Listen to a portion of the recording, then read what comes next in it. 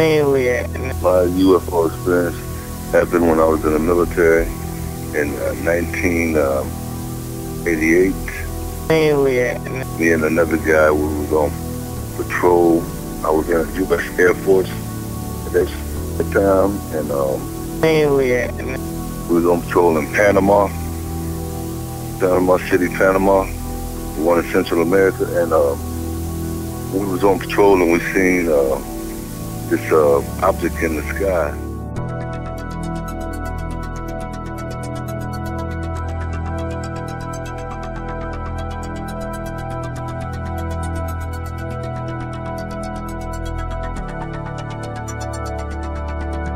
I think that the testimony is rich and loaded in additional hidden language that manifests through this procedure, that we detected additional insight into the testimony of this UFO witness. There is additional testimony that appears to me to tell a story of perceptions of extraterrestrials, perceptions of symbols.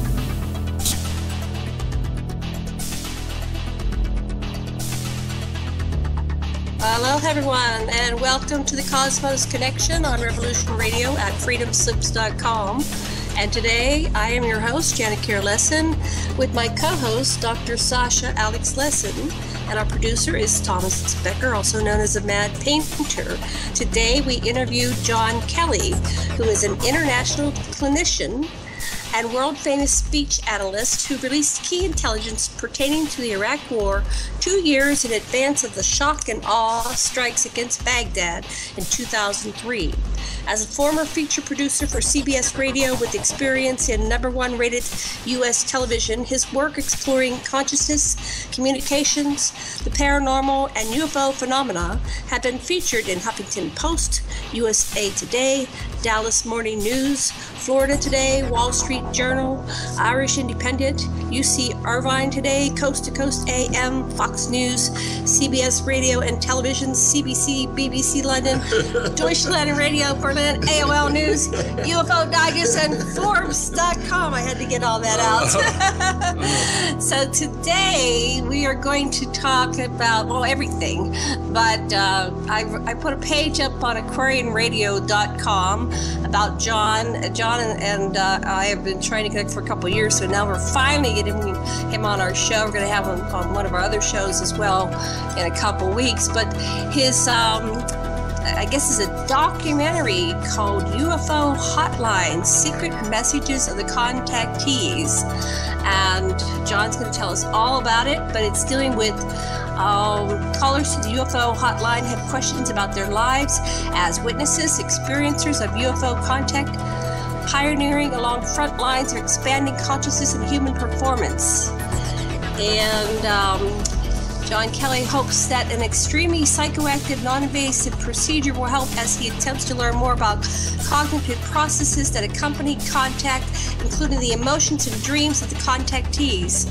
Viewers rapidly enter the psychic world of UFO experiencers by listening to digital reflections of callers' unconscious sleep-talking-like gestures facilitated by a knowledgeable and friendly expert with nearly 20 years of professional experience. Boy, John, I'd like to meet you in person. I am a lifelong contactee experiencer, and I've been working with Dr. Lessin for the last 20 years, but it's always good to get a different perspective. Before I pull you on, let Dr. Lessin, Sasha, say something. Take it away, sweetheart. Something. All right. No, something else. Okay. So, listen, John, my friend Stuart Swerdlow says that when the troops went into Iraq, one of the first things they hit in this time that you were studying was the Iraqi museum. They went to specific drawers and took specific things. And with Stuart, who was once a top Montauk operative before he turned to the light, so to speak, says is that there was a means of manipulating the portal from Nibiru and Earth, and it was right there in Iraq, and that's what the Iraq War was really about at the deep state level. And I just wonder what your speculation is in response to Stuart's ideas. All right, so let's let's pause that. We're going to ask that again later. But let's start with John. Sasha likes to dive into the deep end of the water. Let's start with baby steps, and we'll get to that. That's a very good question. We'll ask that again later. But John, welcome to the Cosmos Connection. Thank you very much. It's great to be here with both of you. Yes, we're excited to talk to you today. So go ahead and tell us a little bit more about yourself and your work. I know you do so many things. We definitely want to focus on the UFO hotline and contactees, because I'm one of them, and that really interests me. But go ahead and start where you feel moved to start, and then we'll continue down this deep rabbit hole, going deeper and deeper. Take it away, John. I've someone who's been in the public arena talking about consciousness and communications issues for the past 20 years. I'm a former CBS radio feature producer. My work has been featured on U.S. television and international broadcasts, as you mentioned. Many people have talked to me over the years about what I'm doing as a private clinician offering alternative therapeutic services. My website is yourinnervoice.com. And of course, that alludes to the notion that all of us, as I'm sure you're well aware, all of us have this inner voice quality. All of us have an intuition or a conscience that speaks to us in various ways. The particular studies that I followed that appear to objectify this characteristic are studies of human communications, of the human voice, where we use digital samples of people's speech and filter those samples in ways using the equivalent of an audio mirror. And we study the reflections of those samples, and in the reflections we're able to discern the archetypes of the deep unconscious mind.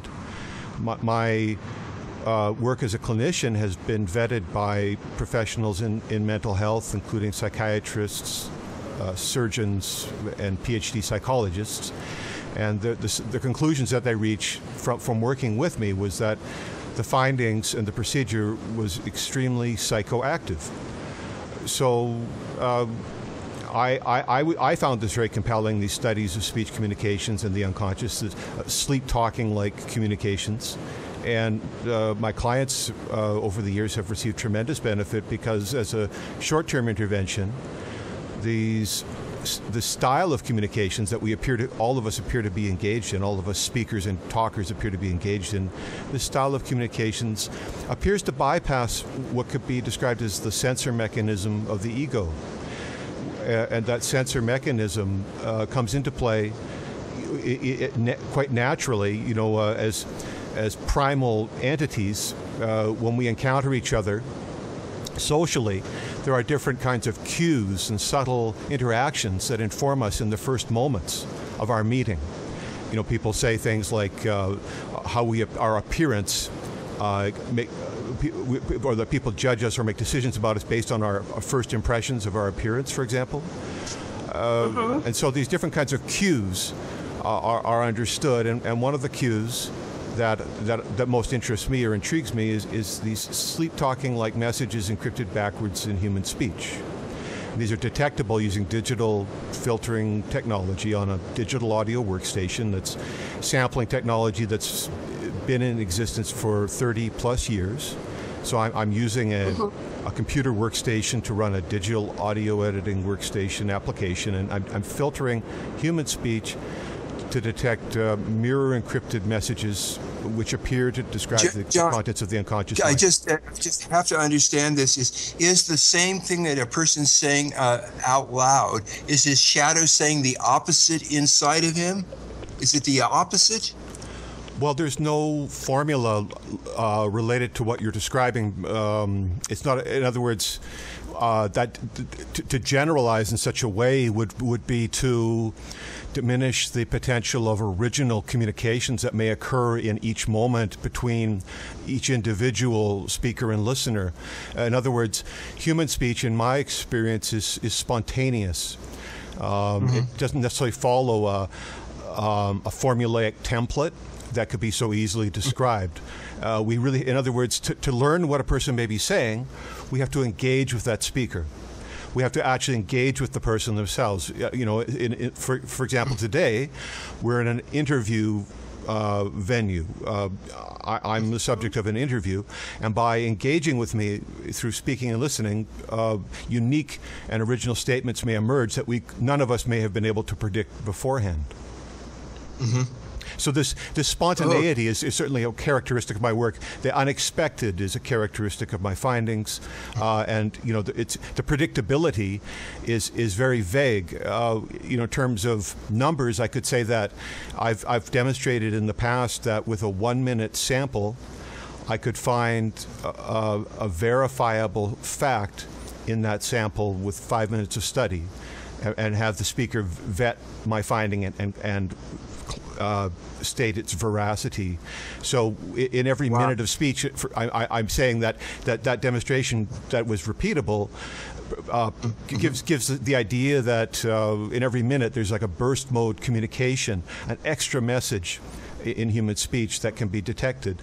Now, again, this hasn't been really, thoroughly vetted, other than just live demonstrations, on-air demonstrations, or on-camera demonstrations. But I think what I'm really emphasizing is that these communications are existent or transmit in what's called a burst mode, which is an idea that's understood by people who work in fields like radio communications. These are not continuous and contiguous, but rather they're burst-like. And so through careful monitoring, as I said in that example of that 1-minute sample, there would be an instance where there would be something that at least I, as the listener, could resolve, and I could return to the speaker and say, these are my findings, and the speaker would say, what you have reported is in fact a truthful statement of something, of course, that I would probably have no knowledge about, and the speaker would explain further to me. Wow. I have a question. Wow. I have a question. This is fascinating. Yeah. I was just reading an article the other day about the subtle racism in communication. So you have your initial contact, and then where you go from there. It's like we're always posturing and trying to figure out friend, foe, alliances, differences, where do we fit, where are we in relationship to each other. So there's that aspect. But one of the things as a contactee experiencer, and I'm a lifelong experiencer from the crib, and I'm 63, continuous contact, is I'm starting to read minds. But what I think is happening is that I'm interpreting the burst of information, that subtle information that's simultaneously going on with the upfront verbal communication, and I'm getting additional information, and then I can verify it sometimes. Sometimes it's too embarrassing and I don't verify it because it's like I know what they're thinking and I don't want to confront them. Anyway, I just wanted to put that out there because there's something going on, and I'm not the only contactee experiencer that is having an additional level of communication, and I'm reading minds. What's going on with my psychic abilities? What do you want to say, Sasha? Oh, just when I was training for NLP, one of the things we do is we breathe exactly as the other person is breathing. If we want to show more interest without seeming to direct anything, we sit a little further forward. Now that we've got them entrained with our breath, we change ours faster if we want them to speed up or slower, and stuff like that. I don't know if that would certainly alter the rhythm. I'm not sure if those things would be encoded, but if that's a deliberate attempt, can you imagine how many things are going on unconsciously? It's like you've opened this whole encyclopedia. Well, absolutely. In today's science news, scientists are reporting that the brain is capable of spontaneously constructing 11-dimensional constructs. 11-dimensional constructs in its normal functioning. The brain is functioning in 11 dimensions at the same time. Neurological networks are being constructed and deconstructed in real time. This is in today's science news.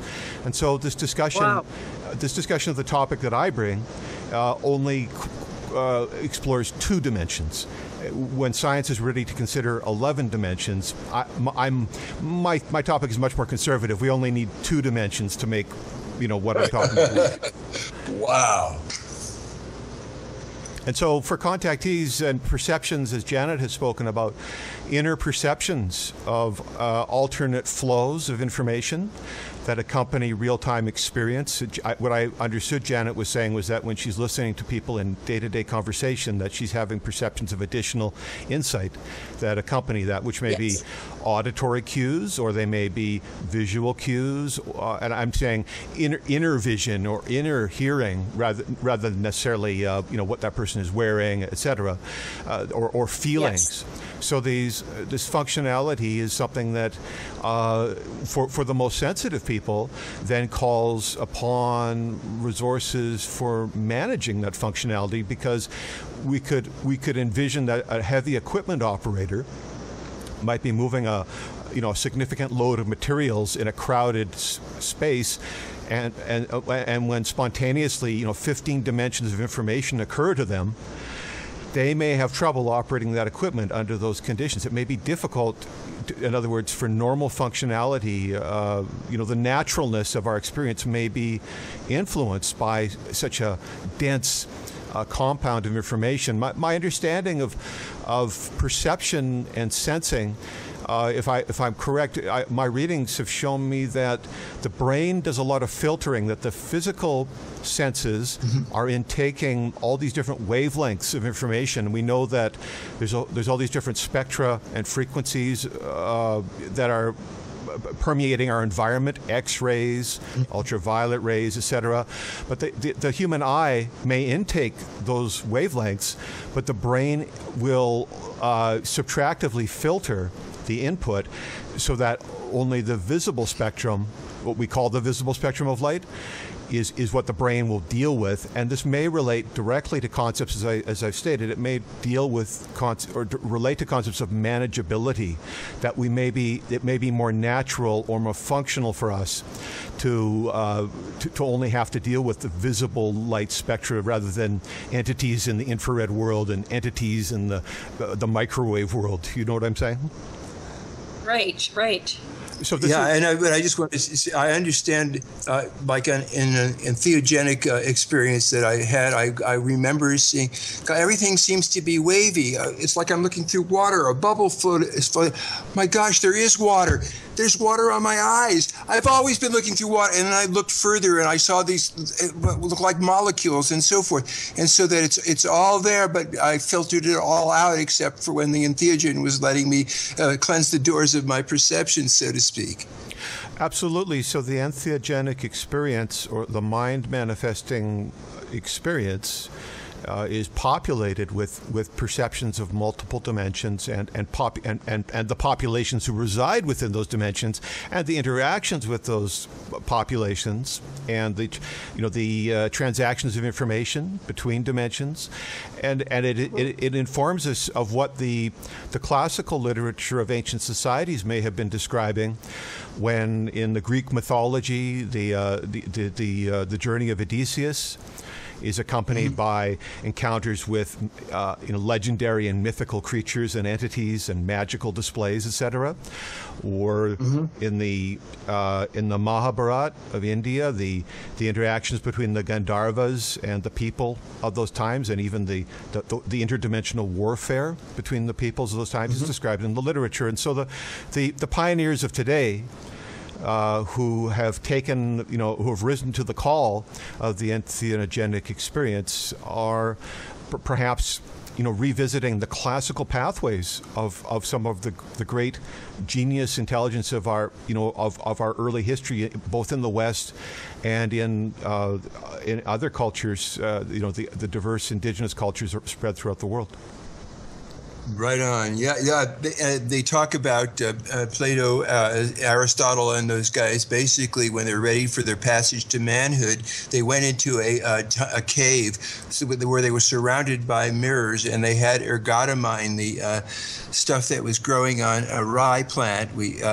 Had lysergic acid, diethylidamide in it, and so they got to see their many selves and reflect, and that was all just part of their rite of passage into, I guess, wisdomhood. And I want to go back one thing, and then I'll pass the talking stick back to you, John, is that you mentioned the 11 dimensions. A lot of experience, not a lot, but some that I've interviewed and talked to, I have a lot of personal conversations because we're all trying to figure it out and connect the dots. But people are becoming aware of their multidimensional selves and their existence simultaneously in many timelines, many dimensions, many vibratory frequencies. And that's one of the things that's coming through to me in my dreams, is that I am simultaneously living out lives on the 11 dimensions. And so it could be endless, actually. But anyway, I just wanted to put that out there. What do you think of that?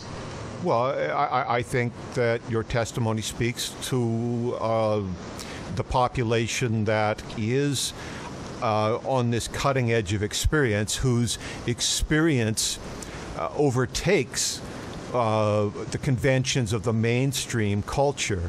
In other words, our mainstream culture and our representations of life that inform us, from our grade school experiences and our interactions with media like television and film.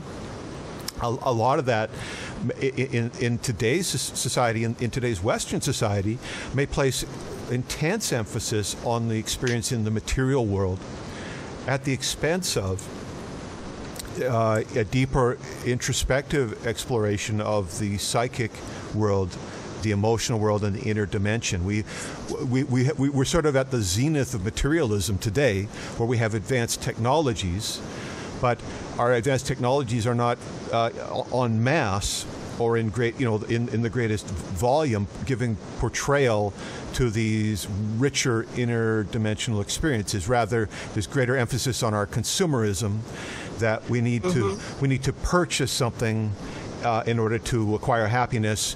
But the mystic says that the key to happiness is within ourselves, and all we have to do is reflect, upon that potential with sincere intensity to realize it. So where this leads to, or leads back to, is that Sasha has invoked the mirror in his discussion of the Platonic cave, and the mirror as archetype and as instrumentation accompanies many mystical traditions worldwide. We could find other citations. We could look to the Feng Shui mirror of the Taoists, for example.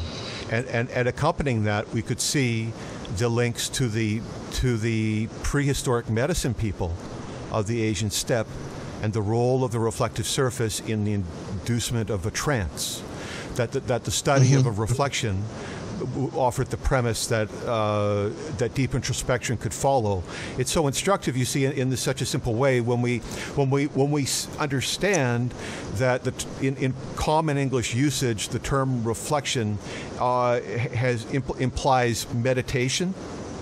In common uses, I am reflecting upon this issue or this ideation. I am meditating like that.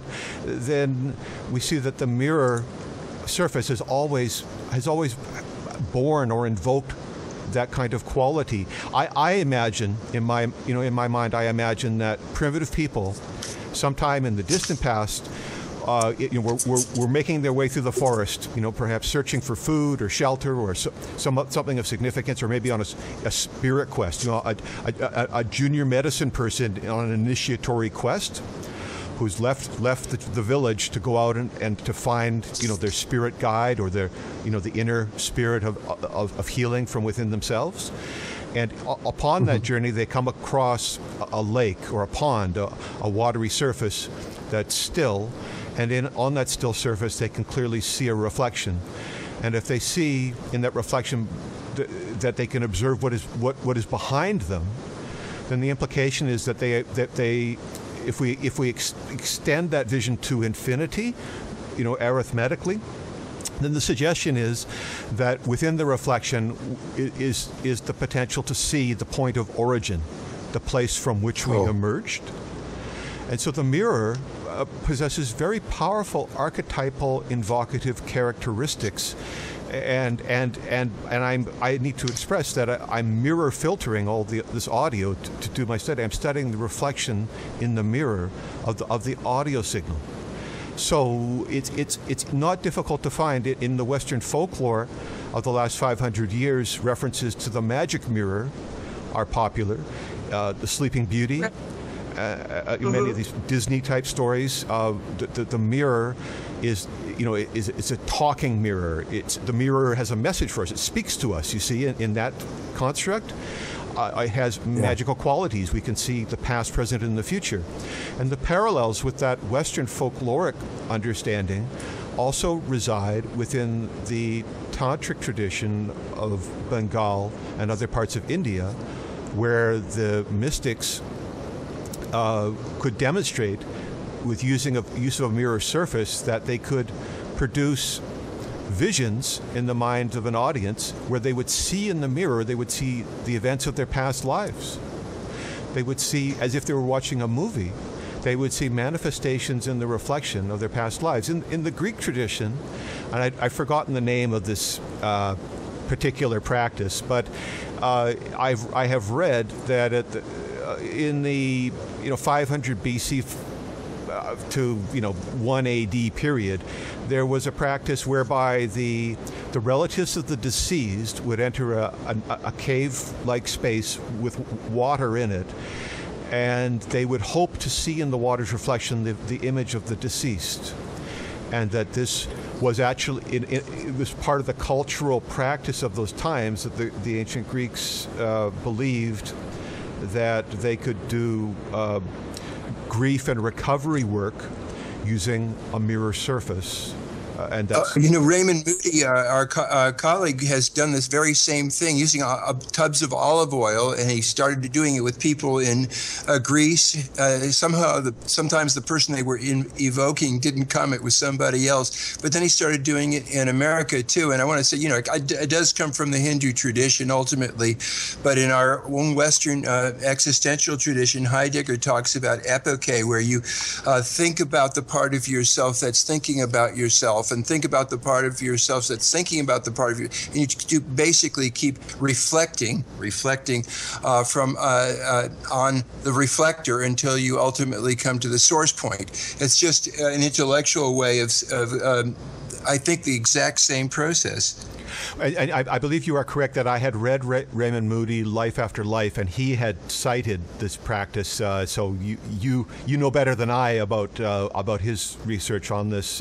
But what I mean to emphasize simply, though, is that encounters with reflective surfaces were possible throughout the world in ancient times, and in fact, apparently 4 billion odd years ago, in the early days of planet Earth, there were lakes of methane on the planet.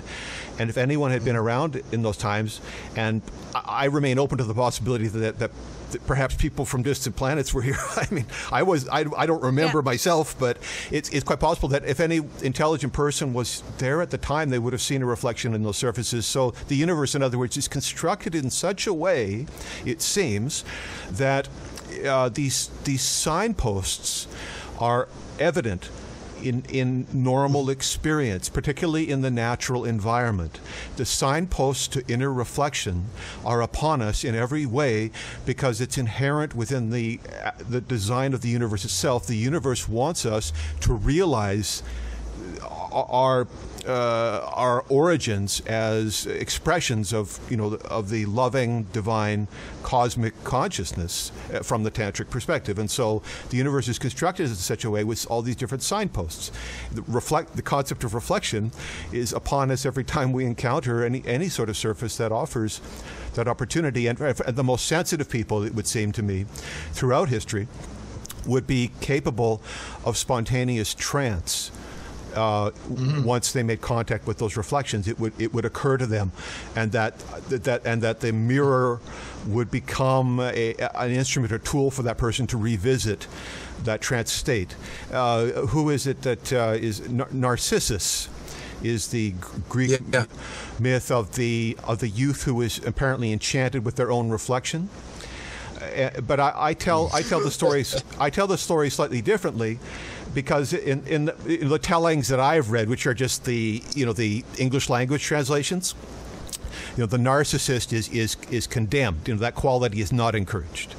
But my reading of the primal character of the narcissist myth is that is that person is engaged in a deep trance, and if I'm not mistaken, Narcissus falls into the water and drowns, and that's the moral of the story: is don't get too engaged with self-reflection or you'll die. But in the tantric sense, all it signifies is that they merged with the waters of consciousness. That's all it really means. They fell into the ocean of consciousness, which is actually a great thing. So we have these literary references are complex for several reasons, one of which being is that today's humans in the West experience these universal and indigenous sources from a colonialist perspective. Yeah. Rather than, that of the person born from within that society, and that lensing of, in some ways, may provide unfortunate distortions of what simple truths we may otherwise be able to realize. And I'm citing this. I'm saying that my readings of the 19th century translations of the Narcissus myth are moralizing about self-reflection, when in fact that may be a very powerful tool, and that merger with the waters of consciousness, the ocean of consciousness, the same one that Vishnu is floating on, that may be an awesome experience. Maybe we shouldn't be so hands off about that.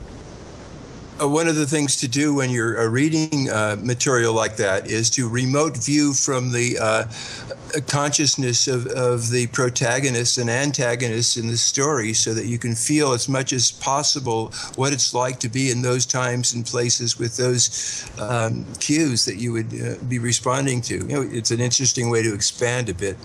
Well, I do think that ultimately, because the truths that the best traditions can offer us are expositions of what's already inside of us. They're descriptions of our potential. That the most sensitive people simply need is a touch point. They just need to touch base with that in the external form, and just like that sensitive person who sees the reflection and becomes entranced, the journey takes them on its own way. All they need is that initiatory contact. And so, when I offer my work as an alternative therapist, and I present my findings derived from these studies, these mirror reflections in human speech, those become the touch points for the participant. When they hear those sounds, some of those sounds become very invocative, and as a consequence, there is a lot of testimony about my work that catharsis occurs in the first session. Catharsis being a significant release of emotional material. In other words, the entrancement of the unconscious mind through engagement with the reflection is something that is practical and manifests in my sessions, and there's a lot of testimony regarding it. That's why the PhD psychologists say that it's extremely psychoactive. Is the frequency of the sounds theta is slower, different than the manifest? Well, we're talking here about wavelength, frequency, and amplitude questions, and so to clarify, in my study of yoga, what we're pursuing is the high amplitude, low frequency wave, with the object of merging with a wave of infinite wavelength.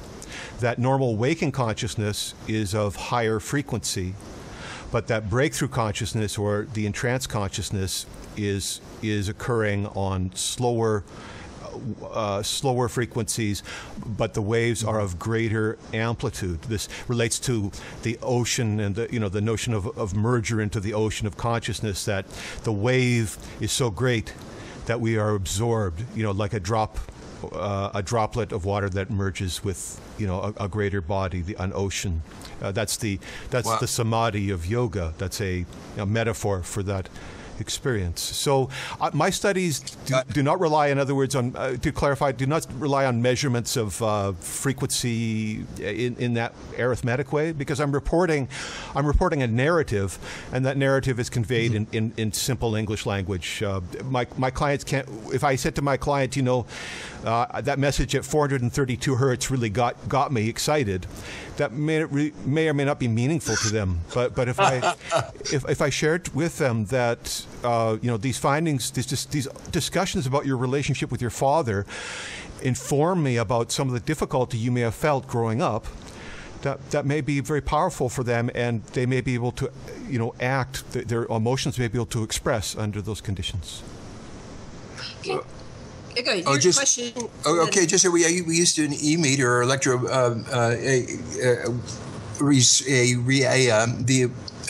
blockage of the electrical response across a contact, even if a person on the surface you're saying dog, cat, house, mother, with the same tone, and when you say mother, it goes wah wah wah up and down the needle, and so in other words, suddenly you've created an electromagnetic skin response that's blocking the charge, and so I imagine something like that is going on too with what you're doing. Well, all right. So I have a couple. Oh, go ahead, John. You respond, and then I have a question. Go ahead. Thank you. So to speak to that, the measurements are the participant gauges their own response, and the measurable effect is noted through the feelings that arise.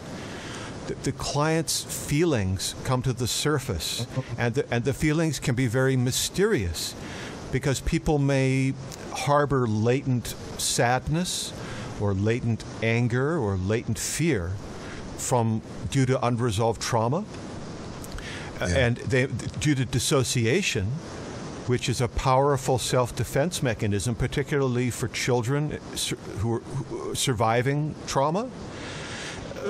Dissociation may shelter the ego from perceptions of those feelings, and so when they come back to earth, so to speak, when they are brought into a scenario, a safe setting where they can participate in that encounter, it may be incredibly alien and foreign to them. The feelings they'll report, they say, I'm feeling these feelings. I don't know why I'm feeling these feelings, but I'm feeling these feelings. And so I'm working on that feeling level, and I'm measuring progress in the session through the participants reporting. How do they feel? And inevitably, through this bombardment of these sound waves that we're listening to together, it can provoke this kind of very powerful emotional response, and with that caveat in place that the emotions that emerge may be incredibly mysterious to the person who has harbored them, and I say it's simply related to dissociation. That, in other words, that the emotions' origins from, let's say, a childhood trauma that was unmanageable at that time. The child did not have the resources to manage what was occurring. That was the source of difficulty at the time, the source of confusion. The survival mechanism is typically dissociation, psychic dissociation, which leads to all kinds of other problems. When people are disembodied and still trying to live in the world, they may have a lot of functional issues. They may even have physical health issues related to that.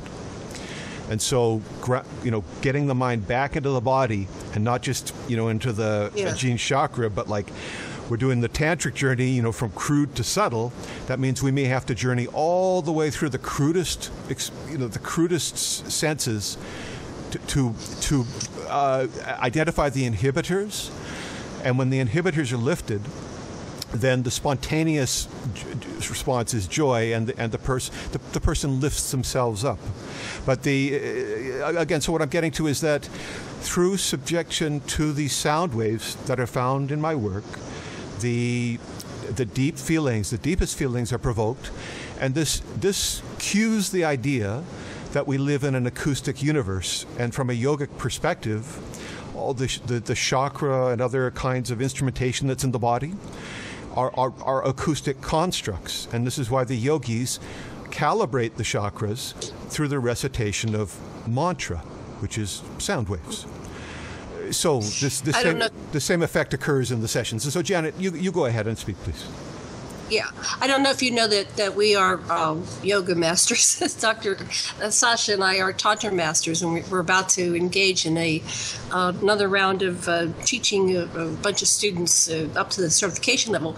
But this This is fascinating. I think this could fast track us into clearing just chakra energies and Kundalini awakenings and engaging humanity in a greater capacity towards this evolution of consciousness and awakening that is so critical this time for the very survival of our species in this planet. So I'm extremely excited about your work, and I somehow want to study with you and find out how to integrate this into this practice that we're about to take to the next generation. We're seniors, and there's two 30-somethings that want to come learn from us, but I think we need to learn from you to integrate this into our chakra balancing and clearing and the reintegration of the divine feminine and masculine. My question, I just want to say a few things. I know we're all excited here because this is just revolutionary. Is can you take this analysis from anybody's speech, like Trump's, or go back and do Obama's or anybody, and find these hidden words within it? It's kind of like, reminds me of the Beatles back in, I'm a child of the Paul 60s. Is dead. Paul is dead, right? We played the record background. Can this be done with just about everything and anything to find out kind of like if they're lying, or what's the underlying truth of any information that's being conveyed to us? This kind of inquiry is possible in any situation where you have speakers and listeners, and all it really requires in terms of instrumentation is a little bit of recording equipment and a little bit of editing, a few editing tools. So it's instrumentation and practical stuff is not that difficult, and it's not, as you said, it's not that hard to find sources of material. I've been studying speakers around the world and reporting them, publishing findings as a journalist for years, and some of the stories that were significant in my work were studies where I revealed the names of Russian spies 9 months before they were published in the Wall Street Journal. I revealed a revived CIA Phoenix program 3 years before it was published in The Intercept. So these are practical intelligence and counterintelligence studies. And as Janet had cited in my biography, I most famously was reporting details of the shock and awe strikes against Baghdad that marked the inception of the Iraq War. I was reporting that the Monday after the president gave his inaugural address. Wow. So were they going after the stuff in the museum? Was that true, or what do you think? I think that the point you're raising about the cultural looting and destruction is a very important point for several different reasons. The burning of the libraries in the early days of the invasion was an incredible crime against education and intellectual culture, to say the least. Oh. When you rob people of their history, when people become a people with no past, the kind of psychological and cultural damage is severe. It's a very, very terrible thing for a number of reasons. I don't personally have any special insight, although I had read the headlines of the day, and probably I was reading Stuart Swerdlow's articles at that time. It's quite possible, where these discussions of the esoteric artifacts that may or may not have resided in Iraq in that time. I don't have any personal insight or facts into that, which leads to an expansion on Janet's question, which is, can we find everything in everything? I think, in the general sense, is it possible, right? Can I Indiana Jones every mystery? And in real practical sense, the answer is no. My personal destiny doesn't set me up to answer every question that's out there. There are stories that will be my stories, and my job is really to figure out which ones those are and get to work on them, and at the same time to recognize the areas where I'm not going to be able to make progress, and some better person may be able to do it, but I shouldn't be. It's just not for me. It's not going to happen. And I think that what's significant when I describe that is that my track record is very good. In any field of specialized research, where people are dealing with graduate studies and fine sciences and stuff, the rate of discovery, there's rule of thumb is sort of like one major discovery every 25 years. Sasha, would you agree that there's a common discussion about these ideas, that one major breakthrough every 25 years? That's what they often say, and I don't believe it at all, because I think it's accelerating. All right. Well, you and I are on the same page, because I'm showing significant breakthroughs over a 20-year period, like lots of them, not just one. Yeah. So I'm on board with this idea that all of us have this potential, have breakthrough potential. I'm working as a therapist because I'm trying to mobilize people around their own potential to get on with manifesting their cosmic, powerful overcoming abilities, solution creating ability. I'm all about that. So I wanted to stress, and what Sasha has just stressed together with me is this idea that the real human experience is about breakthrough after breakthrough, and what we want to do in my work is to encourage people to learn that about themselves through experience.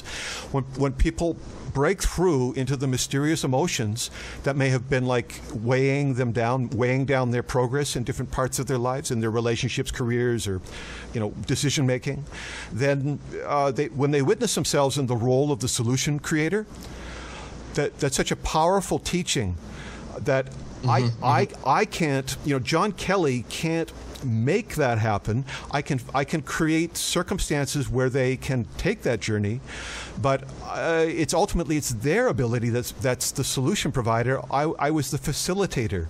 There was a story in the news this week about a very courageous American Special Forces soldier who retired from the military service and became an international aid worker. And it was on all of the major news, CBS, everybody was talking about this fellow, that he had, in one instance, he had run across a road in Syria to rescue a 3-year-old girl under sniper fire. All these people had been dropped by sniper fire. He was there. He saw the girl on the other side. He ran through the fire to rescue the child. And this is as far as I'm concerned, this is a real hero, because with all of his capabilities, he invested his powers in service to others, at tremendous risk, and that's to me that's the real hero. But the metaphor is that in psychological counseling, that the inner child is waiting to be discovered within us, and if we are burdened by perceptions of trauma, fears, difficult emotions, confusion, it's like a fire field that we would have to journey through to get to that other side. So the counselor is the facilitator who makes that walk through the fire possible, who creates circumstances where it's possible to undertake what otherwise is perceived as the impossible journey, and that the integration with that part of the self that had been separated psychologically through dissociation, and who may be a very creative part of the self, who may be in the Vaishnava tradition, maybe like baby Krishna, with all those, magical abilities. To engage with that part of the self may seem like an impossible journey, but in this kind of facilitation, again and again and again, we create the circumstances where people can walk through the field of fire and can engage with the inner child and have a successful rescue and a successful integration. And this is a very powerful statement for these times, that this opportunity is upon us. And I feel confident, and I feel grateful that both of you, with your deep backgrounds and experiential understandings of the questions we're discussing, that your experiences reflect this idea about that the solutions are waiting to be discovered, and this time of any time is the time for all of us to get engaged with those solutions and to work closely with our own inner potential to manifest, to cultivate our ultimate abilities. Let's not wait till our next lifetime. Let's do it now, right? Right. Exactly. And so, what it seems to me, that whether it's sonar or somatic, whatever the bridge to the deeper experience is, what's really important is that you somehow transfer your charisma, what allows you to be so successful, to other people, who in turn train other people. It seems to me that that's what makes it work. Do you have some kind of program like that going, John? Well, I think what I'm hearing you ask is, do I offer formal training?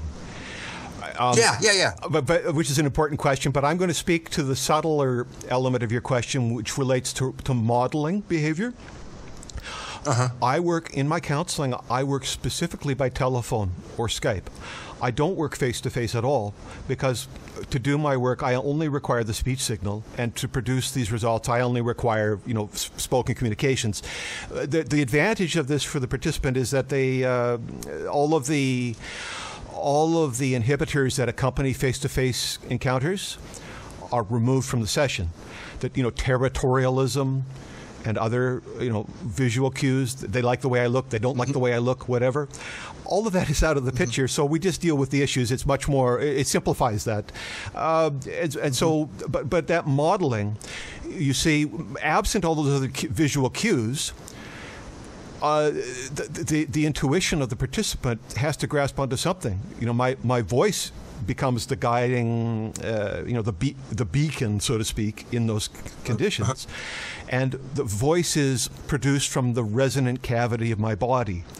So my emotional condition, my psychological outlook, my health condition, all of those things are actually can be detected through the sound of my voice. How I sound, sometimes we don't sound. If you're in radio, of course. So sometimes people don't sound so good. They got a cold, right? And they sound kind of sick, right? And other people manifest incredible vitality. That their voice is energized, and when you listen to it, it's energizing.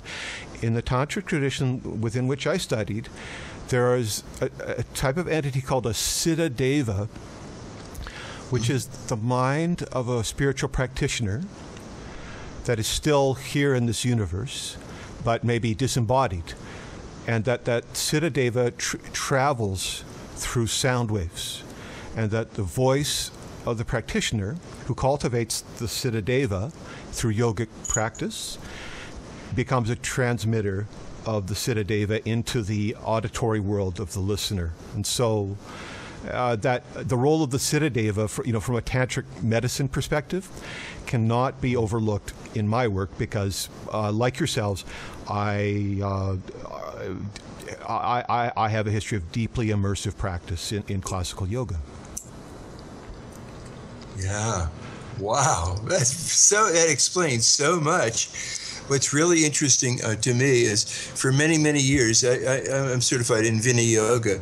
After we 2-hour workouts every morning, ending a lot of it with the airplane and stuff like that, right on the pelvic bone, we would go into deep trance, and everybody was having Kundalini releases. We didn't know what it was, and Gary Kraftso, the teacher, didn't tell anybody what we were doing, but we were all. It took me studying Tantra to realize, oh my gosh, everybody in that room is having a group orgasm and having a spiritual experience just built right into the physical practice of this very minute yoga, which makes you totally unable to think.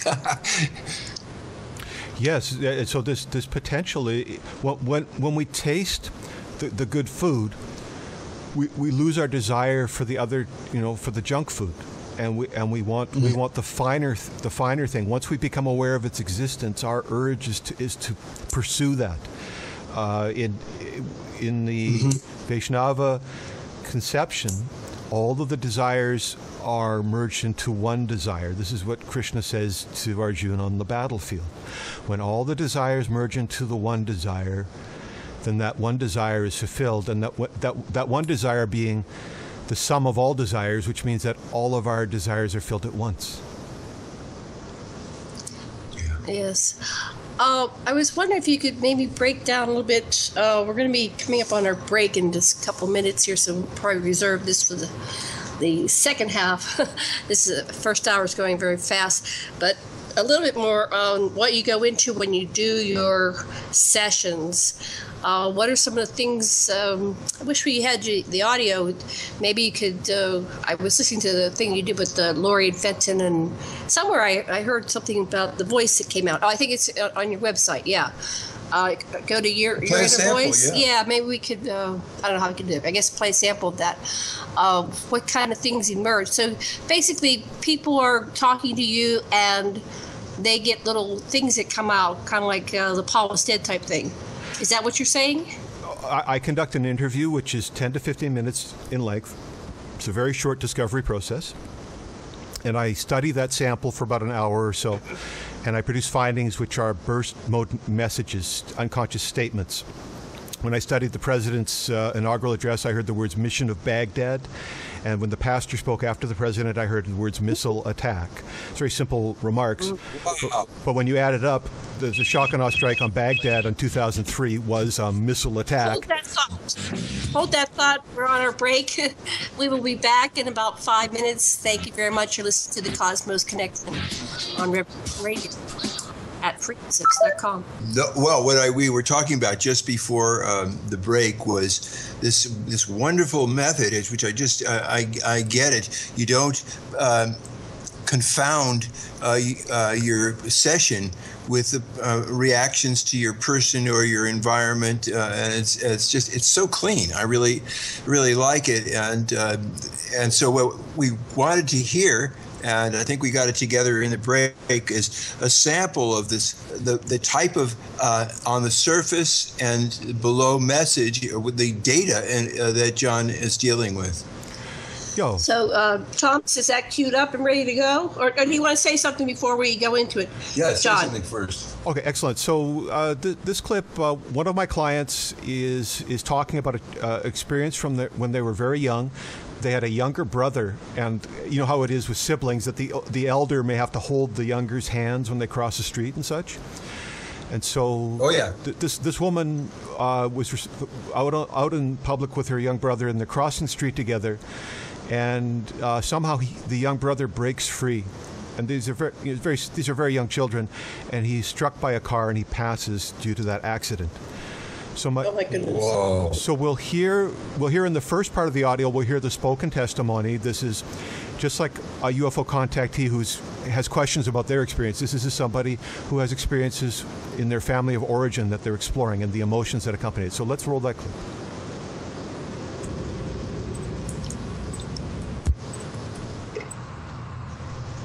How did that impact on your image of yourself as someone who was responsible, who could take care of other people? You could be trusted with responsibility. What happened? Well, I don't know how to verbalize it. Okay, if we pause here.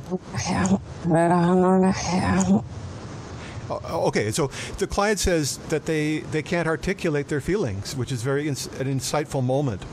Do you see there's this a perception of an obstacle to communications that's arising? They say, I don't know how to verbalize it. But when I listened to them in the session, I heard them say, better hang on to him. So let's roll. Wow! There it is. Wow! And so this notion of attachment arises in that statement, which informs us in many ways. On one level, the physical contact with her young brother meant they were holding hands. And she, as a responsible elder, she was to maintain that grip. But from a psychological perspective, she describes attachment to emotions and a memory of that trauma. I better hang on to the memory of what happened to my younger brother. And so, if the feelings of guilt and sadness that may accompany that are inhibitors to growth and development, the goal of the work would be to relieve the inhibitor. And the simple answer, love being the answer to everything ultimately, but to get there, to get to self-forgiveness, here we take a journey. The answer becomes I forgive myself, my role in what happened, for my part. I don't want to punish myself because I was party to a situation where I had no control. She had no control over the fact that he broke free. It was circumstantial. Yeah. So that person needs to be liberated emotionally from that construct, and through self-forgiveness and so on. Did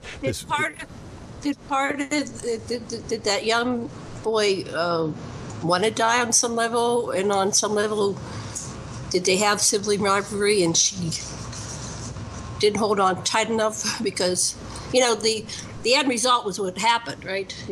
That's what Freud would say. Yes. Yeah. Well, I think on some level they participated in the outcome of what happened. That all the parties were bound together by destiny. Yeah. The fact that they were born in the same family relates to notions of karma, for example, and that the fulfillment of karma is a major driver of human experience in the yogic perspective, that we are here resolving our desires. So the desire for that experience, it was like the counter wave to an earlier event, from a karmic perspective. Now, my study didn't focus particularly on the good questions that you've asked, Janet, but I understand that those are good questions. My simple understanding as we speak today is that the parties were bound by circumstances beyond their control. The events transpired, and my goal in that session, in that one meeting, with the limited time that I had, was to get the client from trauma to recovery. I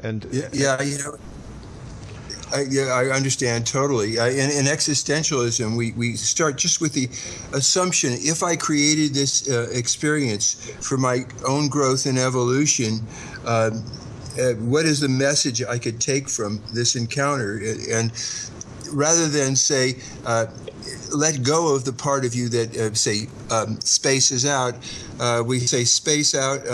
You've contributed. You tell us how you've contributed to her life then, and continued to contribute to her life, and what are your underlying needs and interests. We don't want to kill you because sometimes she may choose from her center to identify with you, space out. But what signal would you like to give her so she can consider whether or not in this situation that she's confronted with, what are your concerns, and then she will look at it from her witness.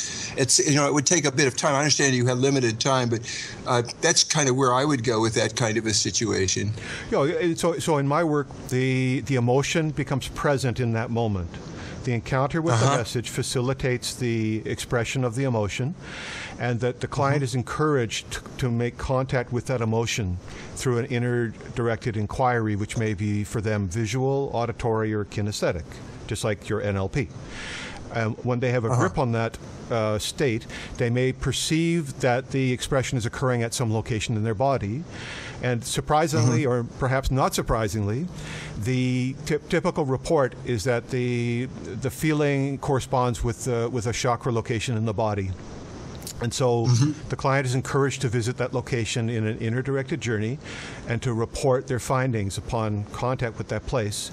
And through very simple breath work, the client transforms the conditions at that location to their satisfaction, and they manifest the new vision at that location of that place of feeling within themselves, in a self-led way that I only facilitate. In other words, I don't dictate the outcome. Rather, I facilitate their discovery of what is right for them, trusting that trusting that their inner guidance is intelligent enough to help them to make their own decisions. I love your methodology. That is so beautiful. I hope you train a lot of people. Now, do they go into, have you had clients that go into like strong emotional release and catharsis? Yes, this is commonly reported that catharsis in one session occurs in my work. And then, okay, so have you done follow-up on these procedures to see how effective the reprogramming is? Well, I don't speak in terms of programming and reprogramming, but I do have scenarios where I have clients who've worked with me over long periods of time, like a year and a half. But I will say that due to the intensity of the work that we're performing together, that for many people this may be a once-in-a-lifetime experience, that the heavy lifting that occurs is so transformational that they need time to assimilate and to recalibrate and to bring their new insights and expressions into their everyday life. Which, in other words, I can see people every 2 weeks, but it seems to me that once you give, if you have children, once your kid gets that new skateboard, the idea is kind of get them out there riding their skateboard. It's like let's find out what life is like on 2 wheels or 4 wheels, right? So Right. that's an important part of it. But yeah, I've worked with, in some cases, I've had clients who've completed 18 sessions, 25 sessions, and to me, those people are heroes because the heavy lifting that they endured. If I'm reporting, and if you accept my claim and the testimony of the PhD psychologist who worked with me, if you accept the claim of catharsis in one session, and I'm talking about the first session, the first appointment, then that's extremely intense work.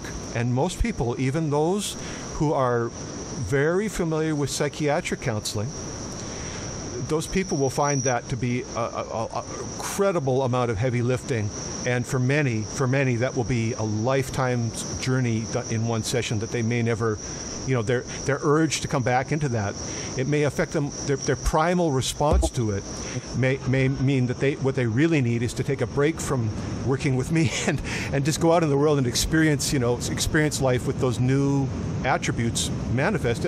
Some of the reporting that comes back is people say things like their personalities changed.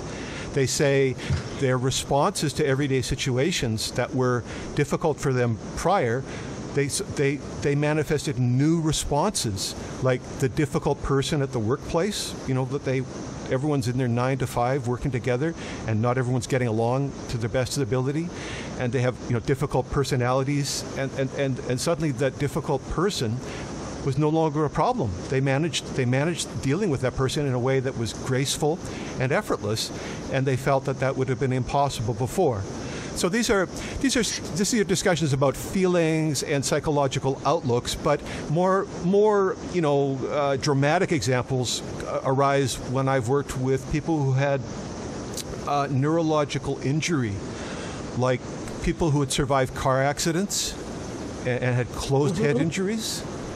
I had a client years ago who had completed their PhD, had suffered a closed head injury, and then had gone back to school in their recovery for a second degree. And they wrote this effusive testimony. I probably have it right here at my desk about working with me. Oh my God, it's just so powerful. I have it right in front of me. Our session was the turning point for me. I wasn't myself.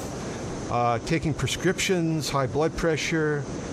They completed the work. They left their relationship. They took back their power, is what they're saying. The work saved their life. This is really heavy lifting.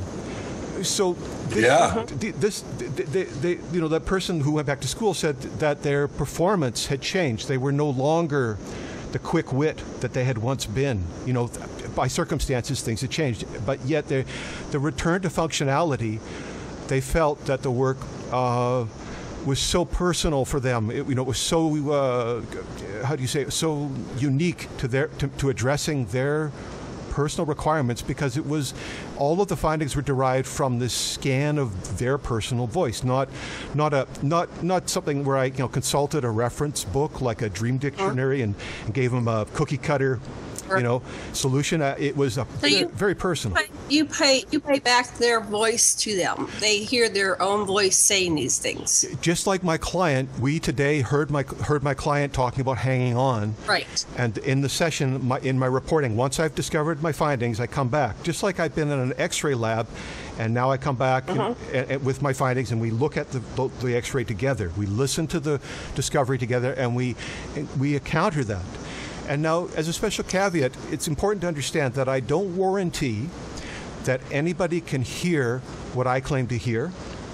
I don't warranty that I can make anybody hear anything that I claim to hear.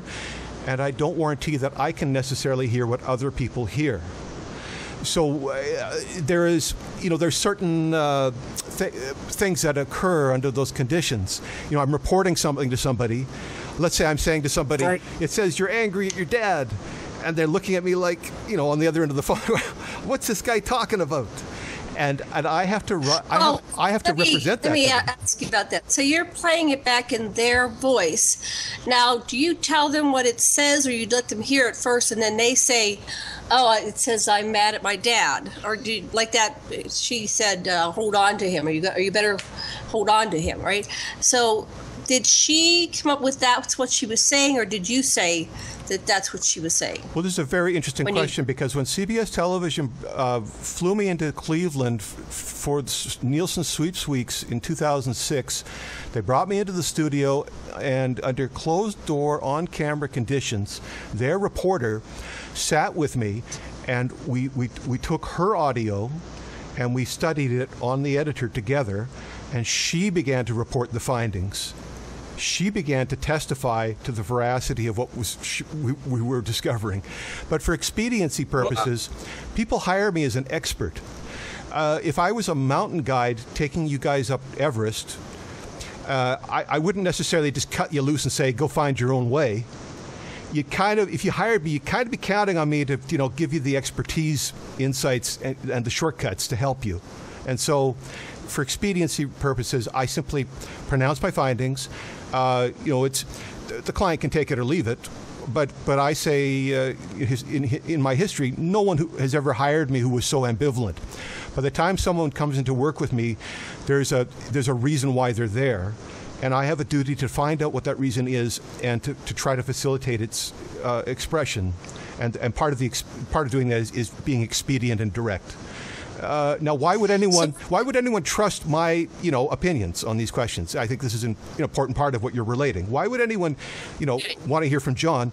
Well, I think the most important thing that we could all look at together is that there are indisputable facts that show that I reported important information in military intelligence, in counterintelligence operations against Russian interference in domestic affairs, as well as in surveillance of the deep state.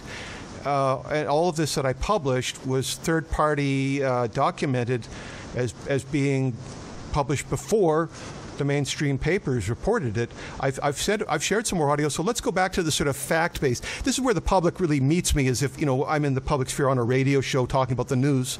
This is where they first learn about my work, and why I would be able to say that I possessed any kind of expertise. Not just having opinions about things, but actually that my claims withstood the test of time. Let's load the Anna Chapman clip, if we could, please. Cool. So this clip is a known Russian spy who was extradited from the United States, who had been living in New York and had gone to a trade show to talk about employment in some field. I can't remember what field it was in, but they're interviewing with a human resources person at a trade show. And so that interview was later published. And I studied this because I wanted to understand if I could penetrate into the mind of the Russian spy. This was a known spy. Let's play that forward portion of Anna Chapman. Be scared, do it anyway. And not only that, you have a lot of people that got a long way to success, and you have many people that are thinking about doing this, going this way, this direction. So it's very important to bring these two parts together when someone can see that this can happen, and inspire them to go forward with their ideas. Okay, pause. And so here, for expedience again, I'm just going to, iterate. This is a story. This has already happened. So what I heard was the words, "Let's pull a Vegas drop with Tim." So let's play that audio.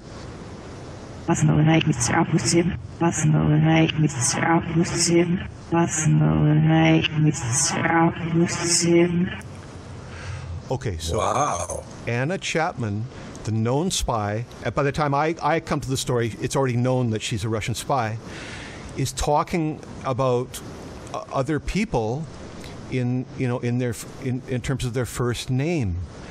And so I report this. The names of other parties are manifesting through her speech. What could it mean? 9 months later, the Wall Street Journal, citing anonymous U.S. officials, says that Tim Foley was the youth accomplice of the Anna Chapman spy ring. Tim Foley was named in my publication 9 months earlier. The links that Janet has shared on the Aquarian Radio website these articles are posted, and you can follow the links, and all you have to do is look at the date stamps on those servers. I don't own those servers. I don't operate those servers. Those servers are independent records of these events. That independent third-party documentation can be subpoenaed in a court. And, you know, a close forensic look will show that I reported the name Tim in relation to Anna Chapman 9 months before the Wall Street Journal. So this qualification is quite intense. I'm naming foreign operatives in high-profile cases before the major papers publish them, but the papers are citing unnamed U.S. officials. I don't know anybody in Washington, D.C. Right. Hey, have you been hassled because you've been disclosing stuff that the government doesn't want you to disclose? Well, that's just the story of my entire career. I'm so glad you asked. I am under so much pressure. My work is under so much pressure. It's almost indescribable. How difficult my journey has become, and this is the yin and the yang. The balance. To in other words, to manifest this kind of facility in this world in 2017. I've had to make serious personal sacrifices to things like my human rights in order to continue along this provenly, authentic path. I willfully chose when I understood what was going on, but absolutely, I've paid a serious personal price for pursuing this line of work. But because of my great belief in the potential of the victims in recovery who I work with, because of my great overarching belief in their potential and that their recovery meant a better society that we all live in, I am fearless in pursuing this. I am absolutely fearless. And so I and the deep state have somehow learned to live together, although I would say it's an incredibly dysfunctional relationship. But the fact that I'm still here and I can talk to you about these things today is testimony to the fact that somehow we're all learning how to live together. Great. I wanted to just say a couple things, and then I want to bring it back to experiencers. First of all, in 2011, I had a roommate, and she was monitoring 18 to 20 some levels of communications waves that are going through the air, and she was doing that type of thing. She was pulling out intel, and apparently she worked for DARPA or something like that, and she would play back things to me all the time, and I could hear some and I couldn't hear things, but she said that there were actually space battles going up in this, I live in Maui, so up above us, and she was interpreting this stuff as part of her job. And then in 2011 she killed herself. It was so intense, and she just got so wrapped up in it, and she committed suicide. So I know this stuff is out here and it works, and there's high-level government officials that are, they respect this and they monitor it, and they get their intel and they solve problems, and they know how to, it's kind of like what was that called? The imitation game of the World War II. So now we're monitoring these sound waves and getting what's going on in the communications that are just there in the air. So that's profound what you're doing. And so taking this application back to experiencers, because I believe the microcosm reflects the macrocosm. And if we can heal the individuals one at a time, which will start healing relationships and families and communities. And we can actually do this in our lifetime. I'd like to see this happen where we heal the planet. And this is critical work. But one of the things I see with the experiencers is that they might have 20, 5, 10, 15, 20 critical incidences that need to be explored. So it may take more than one session. I'm just looking at how can we do this, because, these people are dealing with MyLabs. They're on board ships. They're being impregnated. They have fetuses taken away. Their whole life is a lie. They can't tell their family. They lose their jobs. They lose relationships because they do say something, or if they don't say something, it affects them on a deep level. I just wanted to bring we have a little bit less than a half an hour left. Bring the conversation to the experience level. Sasha wants to say something. He's over here waving his hand. Just a few things. Obviously, when government thinks you've got info that you're a candidate for MyLab's abduction, I've had so many people if you've got info they want, they do all kinds of weird things. I would suspect that happened to you. And another thing I find, I love your idea of giving people the option of just one session can change everything. And I like to give people the inner therapist that's been modeling on you. You're a good one to model on. And so they have an inner John that can direct them in the open-ended direction that they need to go to reflect more when they end the session with you. Yeah, we're not addicting people to therapy, but go ahead, John. So again, people are welcome to come back, but in practical experience, if you have a deep encounter with a cultural phenomenon or a life experience, part of the natural expression of that is the time of reflection and the integration and assimilation of that event, not simply going back and doing it again. So it was stressed to me, in my early days of my practice by a licensed clinical social worker in California named Dieter Dauber, who's very well known and respected by the people who worked with him. He took a great interest in my practice, and he stressed to me that the population seeks opportunities like this on their own terms, and so being available on call or on demand is more important than introducing formal structures. That rigidity may not facilitate the best outcome. People will come when they're ready, when it's natural for them. And so I support that. And in the course of doing that, some people have, as I said, done dozens of sessions, but for the majority of people alive today who encounter this work, it may be that a one-time journey like this is enough, in terms of what's manageable and what's natural for them. I'm open to meeting more of these super athletes, super performers who can handle the heavy lifting, because I want those people empowered. But again, it's beyond my control. I want to go back because I've heard several important points have been raised. Janet was talking about experiencers. And so the experiencers and multi-dimensions of experience. The experiencers are unique in some ways, and also they're like everybody else from a practical counseling perspective. And what I want to emphasize is that in terms of human experience and its multi-layers and dimensions and special niches, that all of this could be related to a wheel with multiple spokes, and that the counselor's duty is to bring the participant to the hub of the wheel, where the slightest recalibration may produce a profound result on the performance at its perimeter. Rather than spending our time on the perimeter of the wheel and traveling its circumference, we want to follow the threads into the center.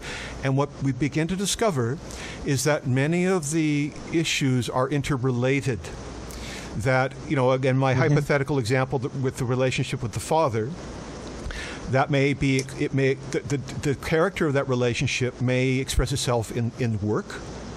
It may express itself in personal goals.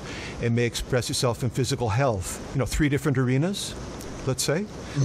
But but all of them are like spokes on this wheel. And when we get to the hub, instead of having to try to work, and expend a lot of energy on each individual issue, if we can get to the key issues and transform it at those places, then on all these different levels, that change will be expressed.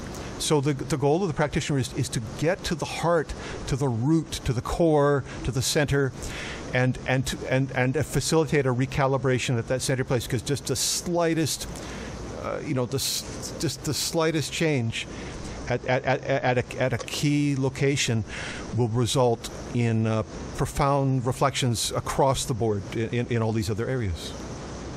Does this help with the implanted memories, the brain mind wipes that they have, those things that are intentionally put in there by either the extraterrestrials or the government?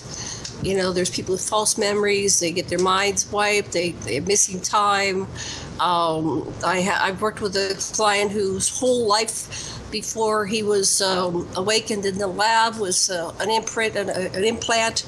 All the memories, and a lot of the super soldiers are having those type of things. I'm just wondering if there's subconscious words that are coming out behind these scenarios when you're talking to them about something, anything, might be the keys that'll help them unlock these memories that are behind all these other walls that been artificially put in there. I mean, we have all these things that are repressed by normal trauma, but then you have the accelerated program of the government and the extraterrestrials. How do you work with those things? Well, I think what you're talking about speaks to these fundamental ideas related to dissociation under trauma. You know, with the common understanding being that the MK Ultra program, which was pioneered in Canada, you know, McGill University did a lot of the research for the Kubarek torture manual in the 1950s, and there was a lawsuit by the survivors against the federal government here for colluding with the CIA to torture those people. Wow. It's written up at the McGill University student newspaper has a fine article. You can find it on the McGill University website. But to go back to this idea that dissociation via trauma is considered a means of partitioning the personality of the mind of the victim. And so what I'm performing here is an integrative work. What I've emphasized is a journey to the center, a reintegration. And again, I don't dictate outcomes, what that reintegration will look like, but I say that irrespective of the influence, whether it be, family of origin or extraterrestrial, irrespective, that the human mechanism, the psychological, emotional mechanism that makes us human, that is common amongst all of us, that responds to acoustic stimuli in the way that the yogis respond to mantra, that it will function in any of these environments, and the only differentiators at that point would come down to the competence or abilities of the practitioner, or the chemistry between the practitioner and the participant. As I said, not every news story is for John Kelly here. It's my job just to find out, what I'm supposed to be working with, where I can make progress, and the same with clients. My goal is really just to find the people who can succeed with me and work with those people. I can't say that, I can't guarantee that I will be able to work with everybody, but using the same procedure, it's possible that others, such as yourselves, could bring help, further help to the people who are seeking. Easily. What I hear is there are resonances. Whatever is going on between you and I now will have resonances with our family of origin, our past life imagery, our future life imagery, and we have fractals. Ultimately, all the subpersonalities have at their core is our universal archetypes, which are ultimately a fractals of the creator of all, or at least that's an interesting way to look at it. So again, this common, the array of consciousness as it occurs within the personality, and the differentiation that manifests through experience, and the different desires that we bring, the karma that we bring to this lifetime, and the locations in the body where those complexes reside, where the condition of the chakras offers a parallel to the psychological concept of the complex. That the chakra is an acoustic entity, and that the vrittis that accompany each chakra, the petals that surround each of the points, are like the harmonic overtones that accompany the fundamental tones of music in Pythagorean study. The harmonic overtones are the higher frequency tones that accompany the root sounds. So the emotions, the vrittis are the emotions in simple, cultural exchange. The vrittis are the emotions, and where those complexes occur are indicated by the participants reporting. Upon bombardment with those sound waves, they will say, "I am feeling this feeling," and I ask, "Where are you feeling the feeling?" And they will say, "I am feeling it." At the solar plexus. I am feeling the feeling in my throat. I am, like that. And it's like, without me having to, indoctrinate them into yoga physiology, people volunteer this. So we by working with that kind of reporting, we trace the feeling to its origin, and that the client is facilitated to utilize their interdimensional capability. And it's really quite profound, because with the acoustic stimulus, the clients some of them who are non-visual, like they don't dream visually and such, they report they have powerful visual experiences that arise in that facilitation. The counselor creates a scenario where they can do that walk through the field of fire, and that all of that is adding up. Everyone's playing their part. The participant is bringing all that potential, and the facilitator is bringing all of this skill and insight, and together this walk to the inner child, the place of integration, is occurring, and all the magic is following. The facilitator isn't telling them, see this or feel that. It's all manifesting spontaneously together, and that could only happen, in conditions where there's good harmony to begin with, right? That the right people are in the right place at the right time together, because each of them is facilitating the best result from each other. So all of this is very personal. As I say, I'll never work with all 8 billion people on the planet, but if I can work with the people who will get the best result from working with me, then I will have done my duty. Okay, so I have two experiments for you. One is like if two people were talking to each other and it wasn't just one person you were hearing, but you were hearing an interchange between a couple. That would be a really interesting thing to hear on one level. The other one is if you took a neutral, like in the kind of yoga that we teach, there's a series of different sounds, lam, vam, ram, yam, ham, om, in each of the chakras, and you have everybody make the same sounds, lam, vam, ram, yam, belly hold, pelvis hold, send the kundalini up. Anyway, you could, if you had a series of sounds like that, which correspond, especially if you give the induction beforehand, these are the sounds respectively for each of the chakras. I bet you'll have this universal way of comparing everybody, the different data you get from different people and different reactions. I think that would be really interesting. Certainly, there's opportunity for this type of study. Absolutely, with the tantric, roots sounds as you described, and their accompanying vridis. But in terms of couples work, the model that I followed is that I work with each participant individually, and then in a third session I bring the couple meets with me, and that we together explore the material that arose in the individual sessions. Terrific. That's great. I know you sent a couple more recordings. You want to play another one? Yeah. So, I'm trying to remember what I've sent. Do we have one over there that says Lessin in it? No, you got one that's Carrie, and then you fear. Fear. Okay, let's go to the fear one. Let's listen to the forward part. All right, take me a second. I got to change things. This is great. We're getting training lessons from you, John. I love it. Yeah, it's wonderful. It's all happening in real time, guys. To her one day, you're my mother, even though you didn't born me.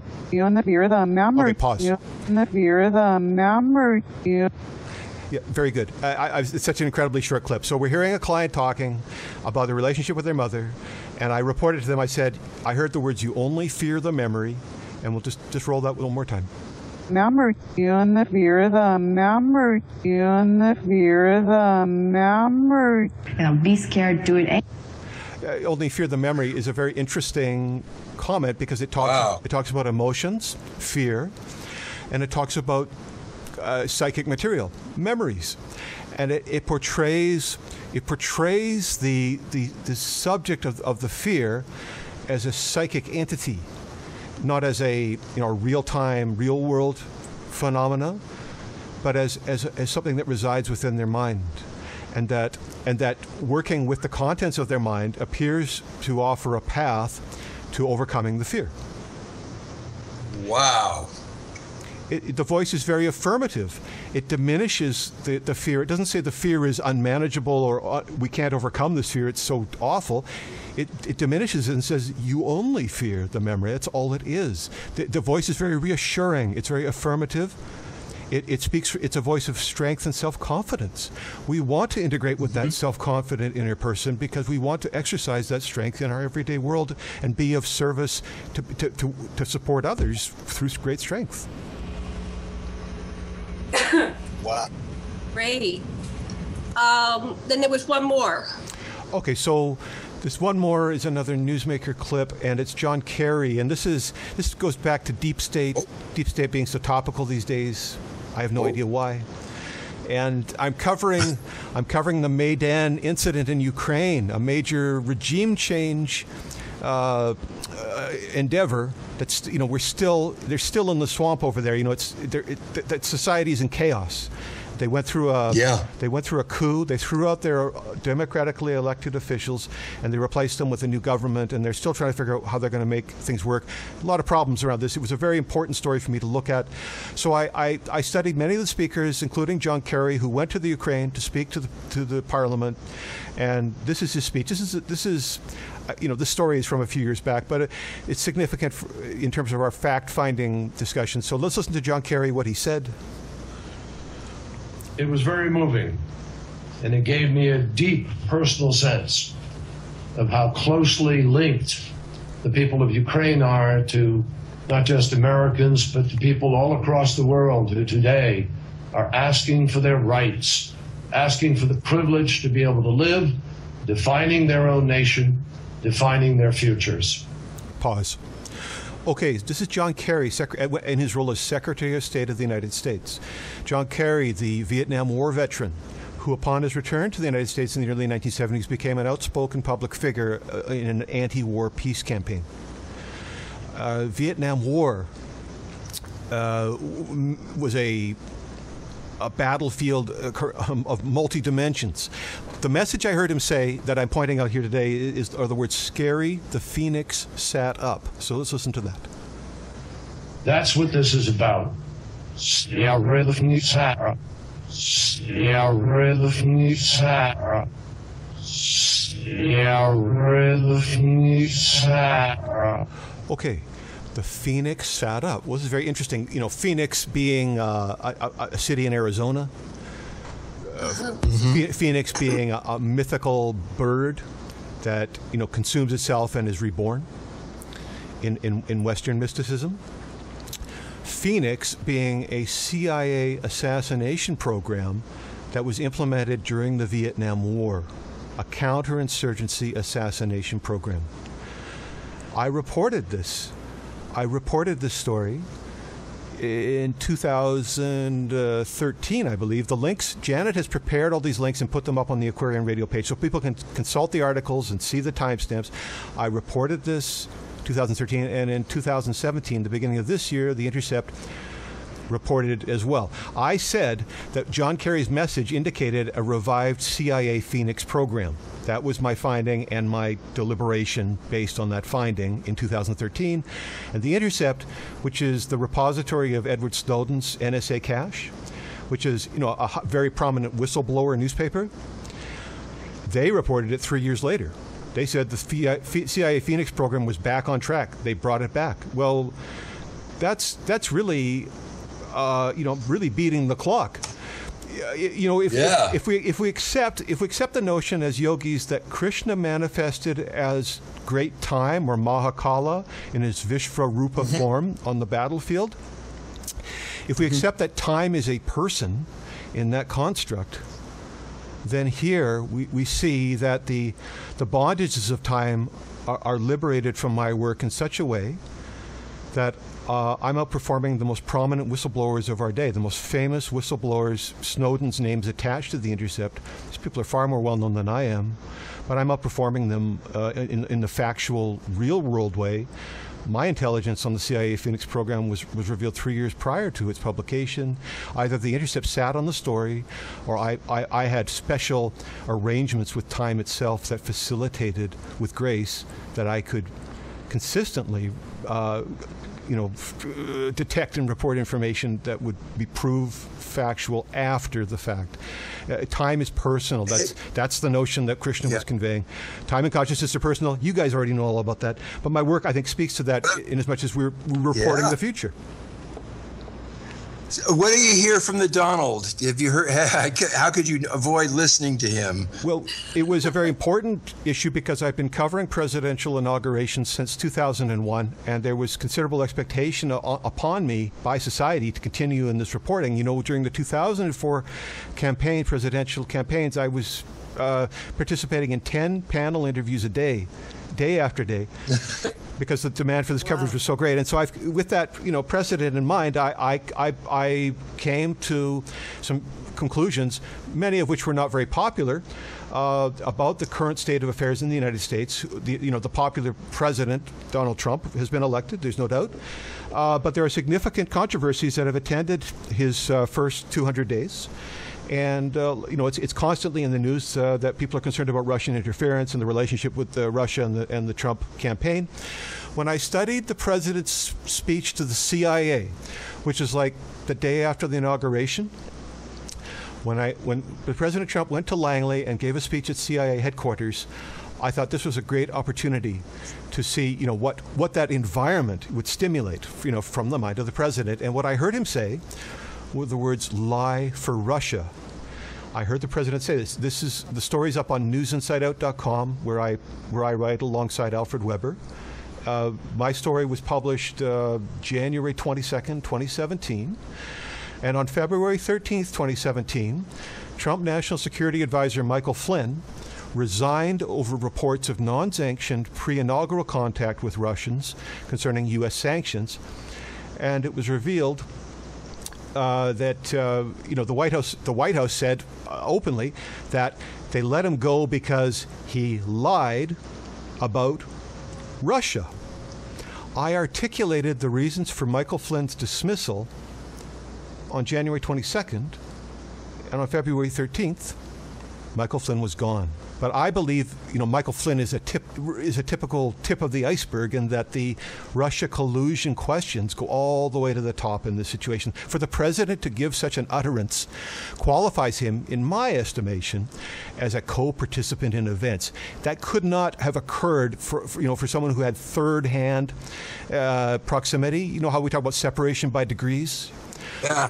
I believe that the president is very close to these issues, so close that he could articulate it in a way that I could detect it. And again, I beat the clock. I punched in 3 weeks before it became, acknowledged as a fact that lying about Russia was a problem in the Trump White House. So time and consciousness are personal. The yogi merges, with the supreme. It's all personal. And if the supreme is time, then time is within us. Our cosmic potential is time itself. Time is flowing from within us. This construct that we experience is emerging from within us. We all have a part in as co-creators, as many deva, jiva personalities here. All of us are conduits. And this conduit of time manifests through my work, and this anticipatory quality speaks to that yogic construct. That may sound far-fetched, but unless somebody could repeat this performance and provide a simpler hypothesis to explain it, that I am satisfied that what I'm doing fulfills these yogic philosophy ideas. Time is personal. It's not an abstract. We're not looking for time particles. We're not looking for consciousness particles. We're looking for that inner person, that magical inner person within all of us. That cosmic potential is a person, and what that means is, in practical sense, is that our capacity to engage in successful personal relationships with others is entirely related to our success on our spiritual journey. That if we neglect our duty to society and to other people, to our families and so on, if we turn our backs on these things, we may be mistaken, because at the end of the road we may find that the cosmic manifests to us as a person, and we need to have successful relationship with a person. Well, if we'd have learned our personal relationship lessons along the way, they would come in very handy if those were that was the case. Well, we're going to have to obviously pick this up another time. We have like 2 minutes. We want his websites and books and everything. Advertise yourself. Yeah. All right. Last 2 minutes are yours. Thank you, everybody. It's been great, gracious to be with you. I appreciate it so much. My name is John Kelly. My website is yourinnervoice.com. I recently produced a 72-minute independent Canadian feature documentary called UFO Hotline: Secret Messages of the Contactees, where all of the procedures and ideas that I've been discussing today are put into action, where callers to my private hotline have disclosed their UFO experiences, and I go looking for the deep subconscious material that they disclose in the mirror filter their voices. So newsinsideout.com, the link is there on the front page, or my website, yourinnervoice.com. Just click there to watch the documentary. $5 rental. I think everyone can handle that. Support my work. Come to me and inquire about sessions, private sessions by telephone or Skype. I work internationally. I have 20 years of practical experience. I've demonstrated today that my findings are vettable and factual. My findings are testable, and that the greatest test will occur in the crucible of your own mind when you work with me and you receive that special stimulus that's so customized and personal to you, which are these reflections from your own voice, facilitated by an expert. I hope you'll take me up on that offer. Yourinnervoice.com. It's been great to be with you, Janet and Dr. Sasha. Thank you again. My UFO experience happened when I was in the military in 1988. Me and another guy, we was on patrol. I was in the U.S. Air Force at that time, and we was on patrol in Panama City, Panama, the one in Central America, and we was on patrol and we seen this object in the sky.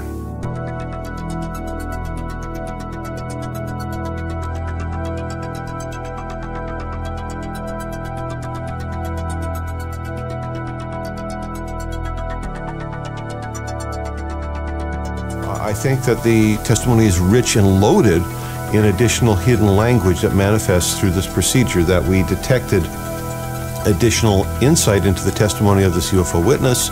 There is additional testimony that appears to me to tell a story of perceptions of extraterrestrials, perceptions